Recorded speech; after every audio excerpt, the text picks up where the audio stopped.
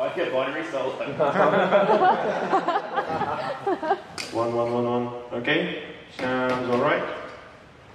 1, 2, 3. Okay.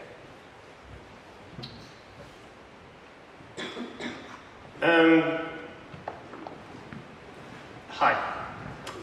You probably watched the talk by that Facebook guy, I forgot his name, who was presenting the React.js for the first time 3 years ago.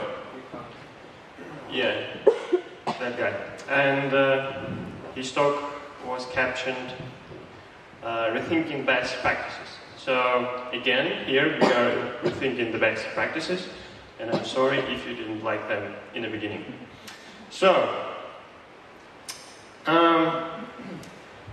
I am a developer, Vasyl Boroviak, and welcome to the offline episode of Fun with Stamps. I have these series of blog posts. You can find them on medium.com. This talk is going to be highly complex, especially for people who are not into software development for a long time. I apologize that there will be plentiful of terminology probably and code. There will be a lot of code, so you might want to come closer, sit closer. And this talk implies that you have previous experience with object-oriented programming, with classes, ECMAScript 6, you know? No. Okay. Ask me, you can stop me anytime and ask your questions, because will be complicated. So how do we typically create our classes? For example, we have, if you can see, it doesn't really matter. This is a class with a constructor, the method X and the property A, and then if you want to reuse an implementation, you inherit the class and you add one more, something, in this case, property B. Now, if you want to reuse the property B implementation, you inherit again and add a few more behaviors, in this case, method Y and Z. And then you can even replace a method with one more inheritance step, if your language allows that. And then, at the end of the day, if you have ever worked in the big business applications or even medium applications using classes, then at the end of the day, it is always like that. A pile of useless shit, lots of pain, and lots of suffering. But not everything is useless there. There is one useful thing, as you can see. You see? Useful thing, and you might even want it. So, actually, you need like only 4 things from this final class. Constructor, property B, method X, and a useful thing. But unfortunately, they all declared in various classes. So in order to have all these 4 features, you have to use this big, bulky, ugly hell on the earth. Okay, for those who don't know, CTOR is a short for constructor. Alright, if you think I came up with this story just now, or... No, that's totally true. For example, this is the most used class in .NET framework. It's called dictionary. In Java, it's called map. In all other languages, it's actually called map, just .NET. And you see, it already implements only 8 interfaces. Only. And of course, it's got 7 constructors, which you use daily. Of course, you need all 7 constructors, like, all the time, don't you? And it's got 5 properties. You use them as well, like, daily, right? Yeah, sure. Why not? And it's got 15 methods, which you actually don't know they even exist. So, when I was a .NET developer for many, many years, typically, I was using 95% of the time I was using the dictionary. I was using only the constructor, the get key, get value by key, and set value, and iterate over the map. So this is my 95% of using the bloody map. Why do I hell need all the other things? I don't know. Let's move on.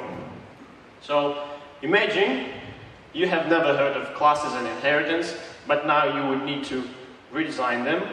What would you do? How would you implement them? So on the left here we have blue boxes. Blue boxes are behaviors. Don't read what's on them. It's just behaviors, and you need only 4 of them, and you like grab 4 of them, and somehow magically you combine them into the class you need. Only the 4 things useful for you. Why don't we have it in every language? No, in every language we have inheritance. Okay, this trick is the same to what CSS modules do with this compose keyword. Thank you for the workshop yesterday. The same thing was presented by Luke Brook yesterday when he was talking about CSS composition things. So this is exactly the same idea. No any difference. So the stamps exist for more than 2 years, but it wasn't like clear that CSS modules, for example, and stamps are so similar. At this point of time, a typical Java developer would be like, what? That's impossible, right? In Java and other classic big languages. Somebody can grow up with Java. I disagree with that. Okay. We'll get to him. Because I'm a .NET developer. I know what I'm doing. Okay.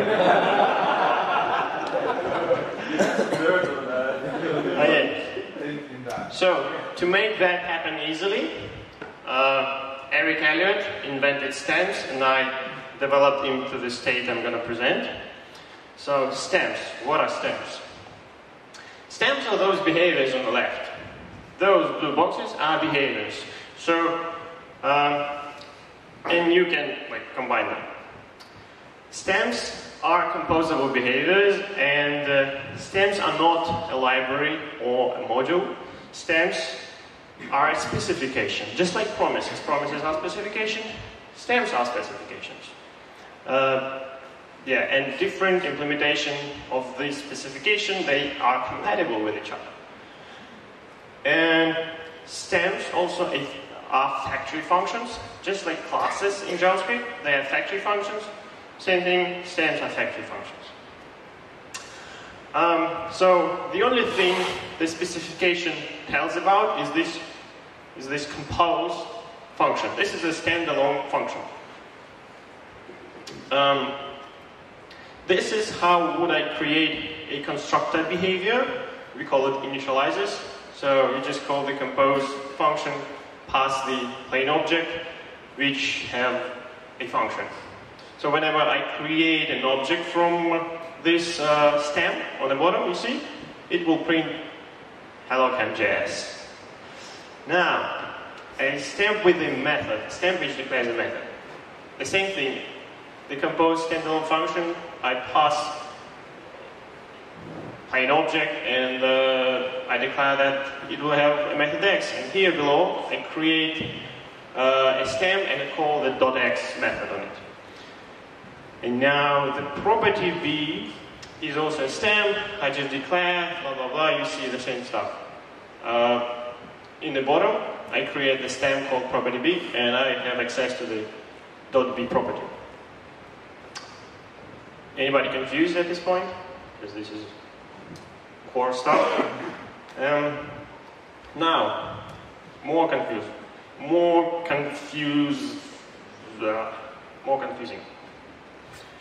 The stamp called useful thing, it declares that it will have static property called useful thing, and static properties are just like statics in classes. So in classes, you can call the statics are attached to the class itself. So here we are attaching statics like properties to the stamp itself. So see on the bottom, I'm not creating any objects. I'm just calling the useful thing method of a stamp. Can you go back one screen? That one. Back one. Yeah. So You're instantiating the property B on that screen. But what? on the next screen where you don't instantiate useful thing? Yes, do not instantiate. Properties are used for object instances. So we will attach the property b.b to created object instances. But these, we call them statics, because they're exactly like class in classes, statics. They are attached to stamps, or in maybe easier for you, into classes. So the prototype function on that one is... It just attached to the function. it just attached, the function, which is, well, we all know in JavaScript, functions, methods are actually properties on objects, right? So this is a method dot useful thing, which was attached to the stamp itself. And pay attention to this thing. If you do not understand this, ask again, because we will be using these static properties in the future on these slides a lot. So you should understand that these are attached to stamps, not the instantiated objects. And now, the magical part. I compose magically, right, those previous stamps from previous slides, and I receive this stamp 1. There it is. Stamp 1 is also a stamp, like those 4.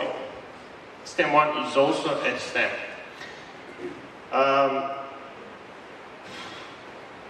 So the compose, I'm using the same compose function, as you can see. Compose function can accept not only the plain objects, but also stamps, and it understands, distinguishes them both, and just combines them magically.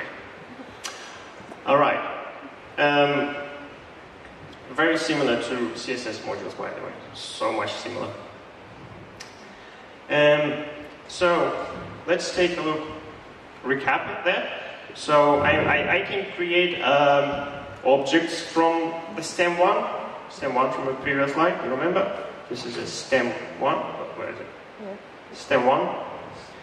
And here I'm creating an object from stem 1, then I can access method X from stem 1, then I can access property B from stem 1, from instantiated objects.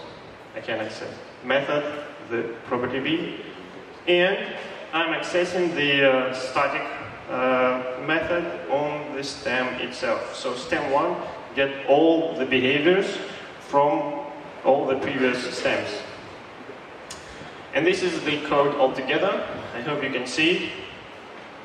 I import the compose function from somewhere, then I create 4 different stems, then I merge them, of course, magically. And then I have this initializer called at this point of time. You see it, right? And then I'm calling the method X at this point of time. I hope it's the visual. And then I'm calling the property B. And then I'm calling the useful thing from the stem itself. Okay. Understandable, I hope. I think, Vasyl, there's a couple of questions, I think. Yeah, come on. So you access the static method on the class of the stamp itself. If you were to try to access the static method on the instantiated object, is that alias to the static? No. The question was if he will try to access the dot useful thing on an instance of an object. No, it's not available there. Okay. Now, next slide. And this is exactly the same thing, but using only one stem. So you see on the left, I'm using the compose function to create the stem 1, but I just pass everything from the previous slides as a single plain object, and then I call all these things exactly the same way. Hope that's clear. If you have any questions, stop me. Excuse me. Yep. So, if the initialize, do you pass parameters to the initializer? Yes, you can. Yes, as many as you want. The question was, can you pass arguments to initializers? Yes, you can, as many as you need. So now let's talk about stem.compose method. So, you remember this stem1 from previous slides, and then similar to promises.then method, stems have .compose method. And this compose method is exactly the same magic. So it's actually the same function. And here I can use the .compose method. And you see, I can create the stem1 from calling the constructor.compose and then pass all the rest of the stems, and it will result with exactly the same stem1 in our case. I hope that's clear. Clear? Clear, okay. And then you can do any way you want, like that, like this. Here below, I'm actually using a standalone compose function, and then I'm using the .compose method, as you can see. So I'm using both at the same time, etc. You can do, like call it as you wish in any order. So now you need to remember, important part, that the compose doesn't matter if it's a function or a method. The compose calls, merges the metadata of all the stems it gets, and all the metadata of the plain objects as well. So it just merges metadata together and create one more stem. So every compose method or function call always creates a new stem. Stems are immutable. They're not protected from actually dirty changing, but every time you call compose, you are creating a new stem. Now, let's take a look at the collected metadata for that stem1. You saw, right? That. And if I print the .compose method, we know, as JavaScript developers, that functions are also objects, and you can attach properties to objects, which is great. So this is what we are using. The .compose method serves as a metadata holder.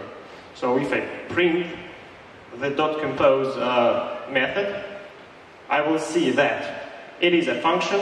It's got one property called initializers. It's got another property called methods, and a property called properties, and a property called static properties. Okay. This can be complicated. So, stamp.compose have 4 properties on it. These are the metadata of stamps. Questions? Yep. So you can have multiple initializers? As many as you want. Yeah. Sounds tricky, but I'm not covering how many initializers, but at the end, ask me later, after the presentation. So, now, let's take a look at the classic example, Java example, and convert this classic example to stems. So the purpose is not to solve the problem, but to just show you what stems actually are and how they work. So on this example, you see, if you know Java, I hope you know kind of a Java or PHP or maybe C#. If you don't, well, sorry. Here, I'm attaching metadata to a class and to the methods of the class using the Java feature called annotations. And here, I am configuring the class with methods and properties using the extend inheritance with the extend keyword and adding 2 more methods. And this is how I configure object instances. This is a typical very standard dependency injection in Java. So I'm using dependency injection pattern here. There are other ways to set up your class in Java. Inheritance, annotations, dependency injection, composition, proxy design pattern, wrapper design pattern, all the other, not all, many of the different design patterns. Raise your hand if you read the design patterns by Ganga 4. That's a lot of people.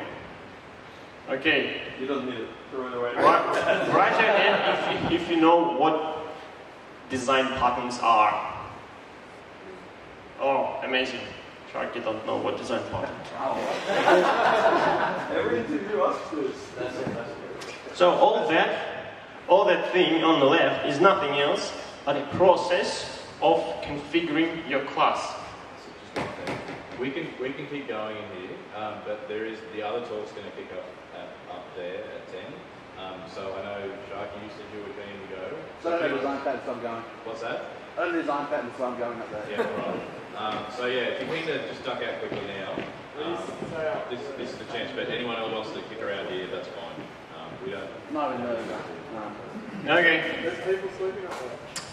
Thank you for staying with me, my 2.5 listeners. There you go. There's people sleeping up in the teacher's stuff. Well, they're going to get a nice surprise, aren't they? So, We won't get the most dedicated people. all these things on the left is nothing else but the process of the collecting the metadata, the process of configuring your future classes and objects. So, how do you do this with stamps? Well, it's only this single word, the compose. This compose replaces many features of Java language and many design patterns. Those design patterns were created in order to make your Java objects flexible, but we don't need it in JavaScript. So compose replaces all of that you have learned.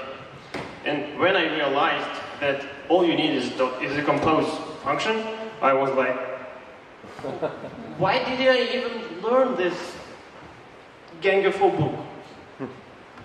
Why did I? Okay. Now, a complicated example.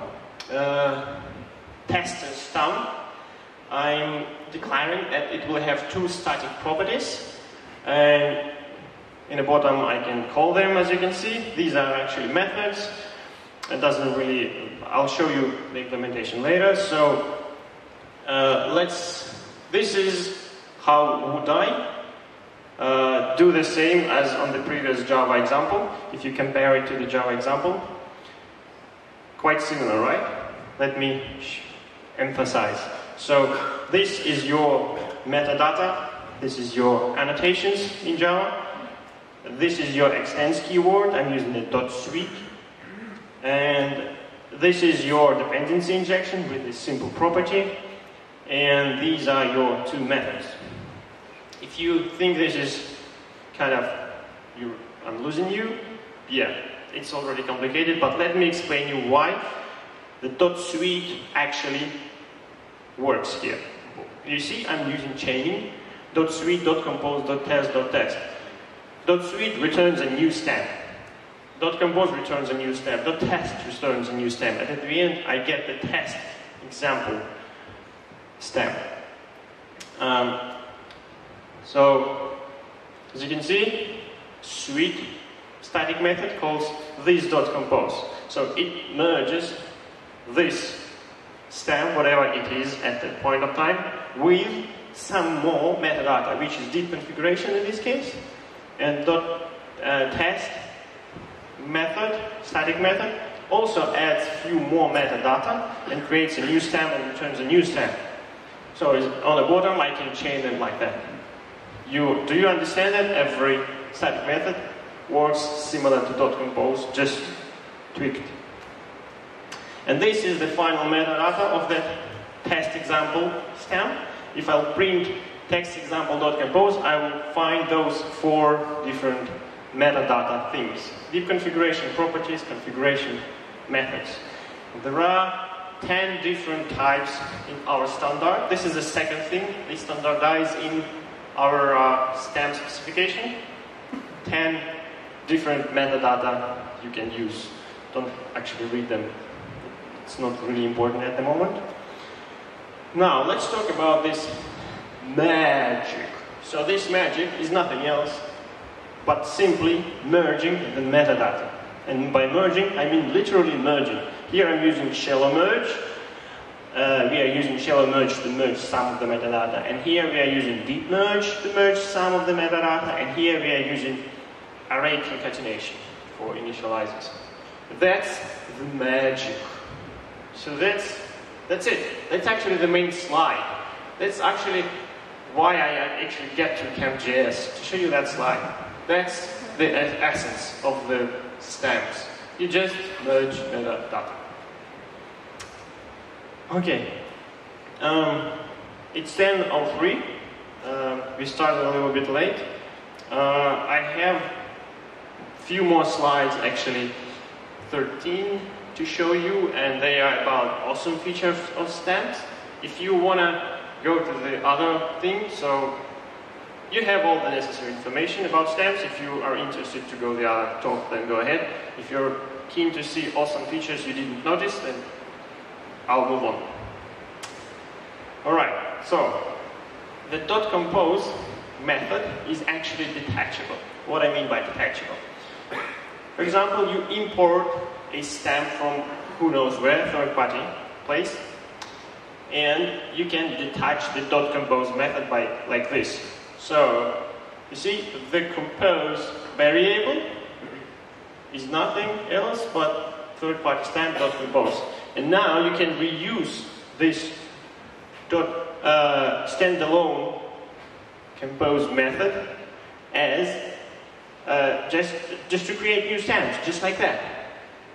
Just like that. Do you understand that? Alright. So why we have this? Because I wish the .then method of promises was also detachable as easy as the .compose method, so that I can just reuse implementation from some third-party module. And that would be amazing, because in my projects I usually have several implementations of promises like Q, Bluebird, Native, and all the same in the same application. Well, you can't, I mean, you could, but it wouldn't be great, because then it's bound to that object. Yeah. Yeah. So in your example, yes, you can do it because you're just reusing it. I'm not, but it's not bound. Yeah. So yeah, I cannot do this, unfortunately. Just like that. Another cool feature is you can override the .compose method. Let me show you. And now, you are importing this compose implementation from who knows where, and then you are creating a wrapper function. So this is a wrapper function. What it does, it just wraps the compose method function. As you can see, it just called the compose function originally, but it also logs everything you pass to it, and also it adds one more behavior. So that's why the function name is infected compose. It always, if you call it, it always infects the returned stamp with one more metadata, which in this case is the compose static property. I'll show you later how this beautifully works. So in these cases, you're using the standalone infected compose function, and here you're using standalone infected compose function, and all these 5 calls are directly calling the infected compose, as you can see. But the magic goes here. Magic. .compose in this case is the static property, which actually references that thing on the top, which is referencing the infected compose. So it's like re-referencing itself. So whenever a new stamp is created, the .compose method is infected kind of with a different implementation. So my user is a stamp which have only one initializer, which expects a password as an argument, and then it just prints the length of this password. But if I try to create it without any argument, it will throw cannot read property password of undefined. And if I'll pass the password but it is null, it will throw cannot read property length of null. And you can create APIs like that. You grab argument checker stamp. I'll show you later what it is. And you call argument checker dot check arguments, which is also a static function. Then you pass an argument saying password should be a string, and then you compose it with my user, and then my safe user stamp, whenever you execute it, it will throw a readable exception saying argument password must be a string. How it's implemented, it's oh, that's a wrong slide. No, it's not. So these two exceptions will be thrown in these two places, and then here is what I'm actually showing you. Sorry, let's move on faster. Yeah. So when you said it's not password, it's not initializer, so actually inside each stamp that you're composing together, they're actually encapsulated properly, so that this not password is not accessible to. It is accessible to all initializers. If there are multiple initializers. So where's the private property? Its private properties are closures inside initializers. So, like you're creating new properties on that. Yep. Instance of the Yep. stamp. Yep. Like a regular. Yeah, but that's a different story. Let's move on. So let me show you how argument checker is implemented. So it declares that the argument checker will have one static property called check arguments. You've seen it. Then what it does, it just calls the compose on itself and adds one more metadata called argument checker. So just same name. And then it also declares the same argument checker stamp. It also declares that it will have an initializer. What it will do, it will grab the metadata of itself. You see, this const map equals blah blah blah. And then it just iterates over the given arguments and then check types of given argument, blah blah blah. And throws an exception argument, password must be a string. And this is the full code of this stamp, and you can see I'm reusing the metadata from the data from the deep configuration metadata here. So that's it. That's the argument checker stamp. Let's move on. And what I don't like in this example is that it's bulky. It's big, there's too much code, and there is a module called Stampit to just simplify, to shorten the code basically. There it is. So I'm using this statics. Statics is nothing else but a static method itself. So here on the top I'm creating a new stamp which have the static method. And also it's have .deep configuration, deepconf static method, and also it has the .init static method. So Stampit is nothing else but an infected compose function. It just adds all those static functions for you. And yeah, exactly the same object used here. I hope that's clear. If it's not important.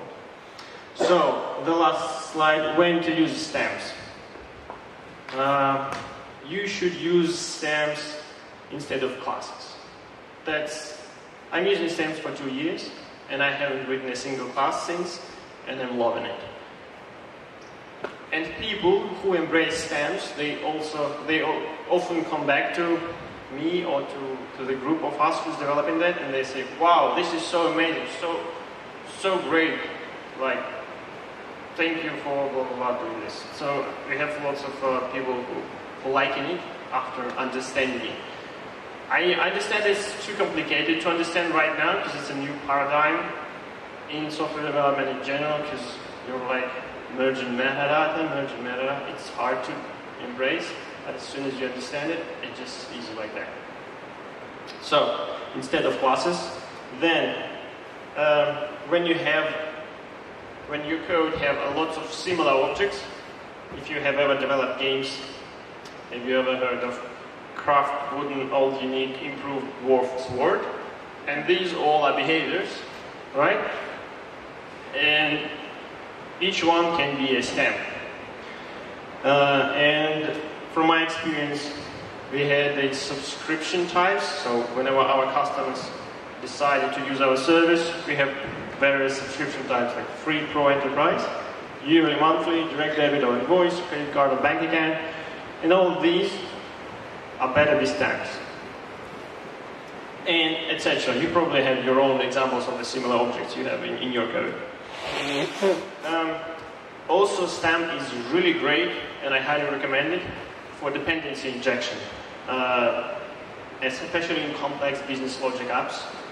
So, example from my experience, your code goes to one service, goes to second service, then it merges the data, and then it uploads the data to database, and then it returns something to the user.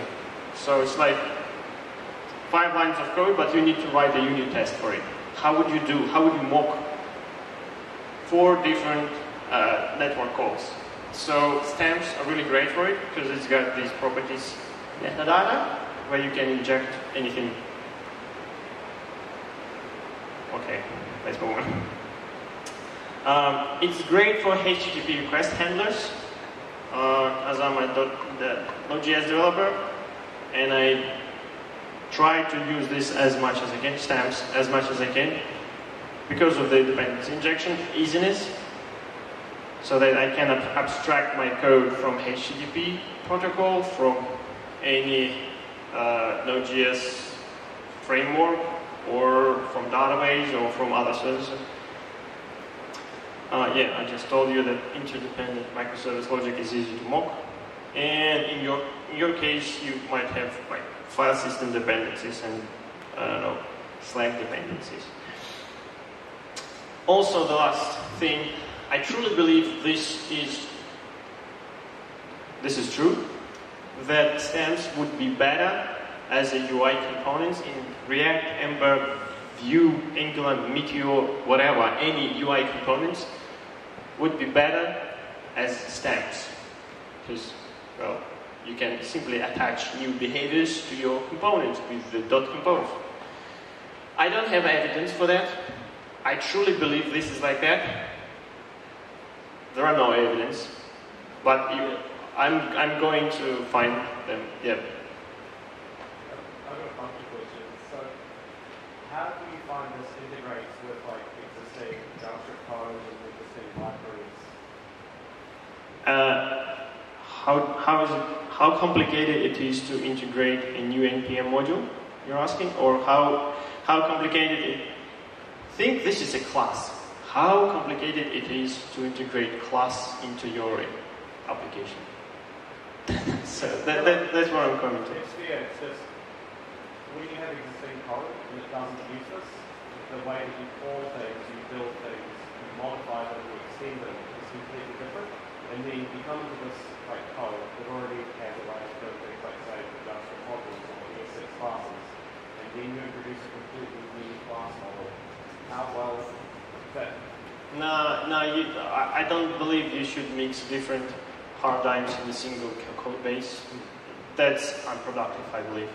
It's like, I guess it's like promises, so you potentially can isolate part of the application and use it, and like gradually migrate other parts as well, because again, like having the big callback code base and then introducing promises, the promises are in fact the application. At some point you just really want to write all the application promises. This is something similar, so you can always... No. Stamps are not similar. No, you don't need, it does not infect your entire code base. I mean, you want to do infecting one you can always rapidly and get those things out of it, right? So you can take stamp and use it as just a function of it. Yes. So you wouldn't, for example, write an effect that takes an object from some other type and convert it to a stamp. Yeah, sure, why not? Sure. It's JavaScript. Yeah, of course. And then with the free pro enterprise yearly monthly, are you in that case creating the stamps dynamically? Because there's a lot of combinations here. No, you're not. Do you just statically create one for every single combination of all of those? Yeah. And then export it from a file. Yeah. That is, okay. When not to use stamps? The list is not full. First of all, I wouldn't recommend you if you're already using classes in ECMAScript 6. Don't migrate your code to stamps. Try it on a different projects. Because otherwise, well, other developers will get confused. And it's new paradigm. Nobody knows it. And yeah, you don't want to code using things nobody knows. That's what we do every day. So, those deep merge things and properties, whenever your code is like really, you need to squeeze every CPU cycle from your code, do not use stamps. They're not a performance problem at all. What I'm trying to say is that if you really need all the CPU cycles you have, check the Bluebird source code. They do it really great, but the code is unreadable. What I'm trying to say is that the stamps are not a bottleneck in your application. Usually the bottleneck is a network request or too much DOM operations or database calls are too laggy. I have never met, in my experience in 2 years, the case when stamps were a performance issue. So, don't use it in games, high performance games, when you need to create thousands of objects per second. But you can use it in games for swords and stuff. Don't use it in drivers, of course, because of pre-cost performance. And in small utility modules also do not use stamps.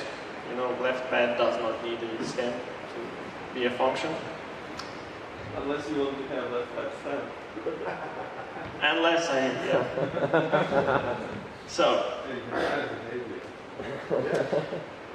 So guys, if you are building a new language, if you're building a new language, okay, let's say, or a compiler for a new language, please omit classes. Please omit classes and inheritance. This banana jungle problem. You know what I'm saying? Who knows what the banana jungle problem is? 1, 2, 3, 4, half of the people. So this means doesn't really matter. What do you mean? Okay, so banana and jungle problem. It's a quote from Joe Armstrong. I don't know who he is, saying that there is a problem with classic OOP programming. Whenever you want a banana, you get also a gorilla holding a banana and the entire jungle.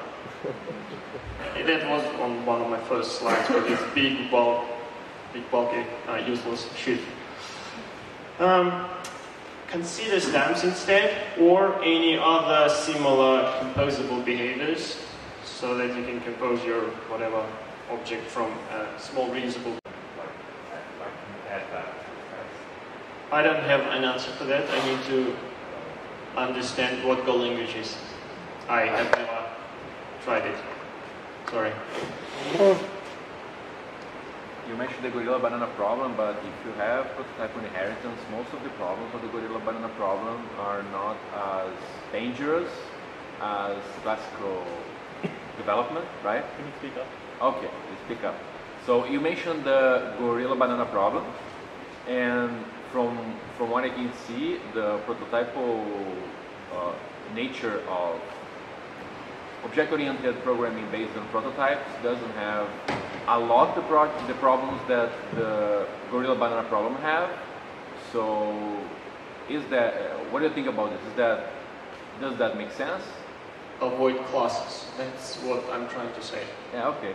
Prototypical inheritance is not really classes, it's still different. It's quite similar to standard. There is no prototypal inheritance here. We are using prototypes to store methods, but single prototype actually. So stamps underneath. Those methods you saw on one of the slides, they're being merged to a single object, and then it becomes a prototype in terms of JavaScript. So, yeah, it's kind of a mixing. Will you make the decision between creating a new stamp and modifying a previous one? Is there some like heuristic or rule for that? Well, it's common sense. If you need to reuse the stamp you're creating in one more place, then yeah, make it a different stamp. If you don't need to reuse it, embed it into an existing. Just go back to the slide that has implementation, the magic slide.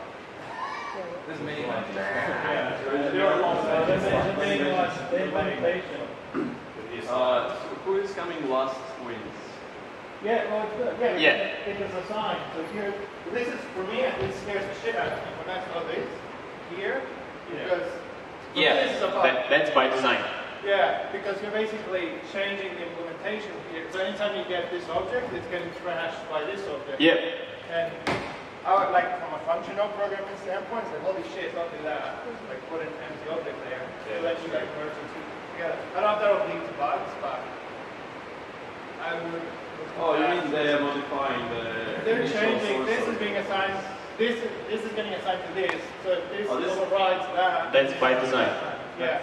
So I know it's by design and it makes sense, but I'm still like, that might lead to. That question always comes from people who do implement large classes.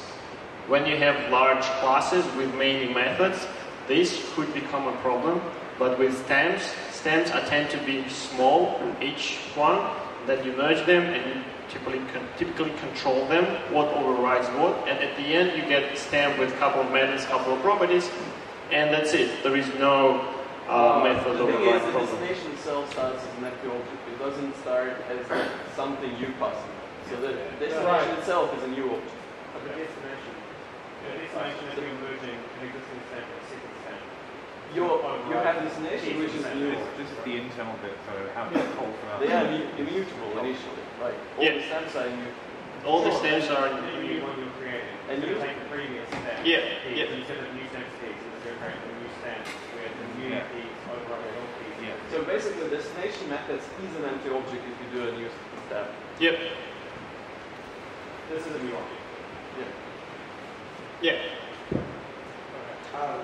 So you talked a lot about sort of how this solves problems with object programming. Functional programming. Yep. It's more complicated talk and thing. I wouldn't answer it right now because it would take even more time than I just spent. Your time of your, it's almost hour. I'm sorry. We enjoyed it. Don't be sorry. Okay, but yes, it's got a couple of features, and I'm on the first slide. You saw, no, second slide. There is medium.com/Vasyl, which is me. I'll be posting more stories about how stamps add to functional programming. There is one article already about that. I have 6 of them right now, and yes, there are a couple of things I want to show to people. You said you've written a spec, you've been using it for 2 years already. You said you've written a specification for it. Have you bounced it by EC39 or any standard body? So the story is following. Stamps exist as an idea for more than 2 years. It was used privately in Adobe, in other large companies. Stamps version 1, Stamps version 2, which I took the Stamp version 1, extended with Stamp version 2, but then we were thinking of Stamp version 3, and we had disagreements. So I had this idea to create a a specification which would be as minimalistic as possible. And you probably saw it already, that this is the entire specification. It is kind of a minimalistic. The sample implementation takes 77 lines, so it's kind of as minimalistic as a Redux, for example. We were thinking of, we are still thinking of proposing this thing to TC39, but it needs to get more mature. Otherwise, well, it would be a waste. Yeah. One more thing. I am thinking of I know there are languages where you can write plugins for, like Babel stuff, and I think Swift. With Swift, you can add plugins to the language, right? And there are other languages like Python. I'm thinking of extending, for example, Swift with stamps, writing a plugin or so, to like showcase the thing, and maybe from that, TC39 would consider it. I don't know, we'll see. But thanks for the question. You need to have multiple dependencies. Yeah, we are working on multiple implementations. Yep. All right. I think no more questions. And thank you, and goodbye.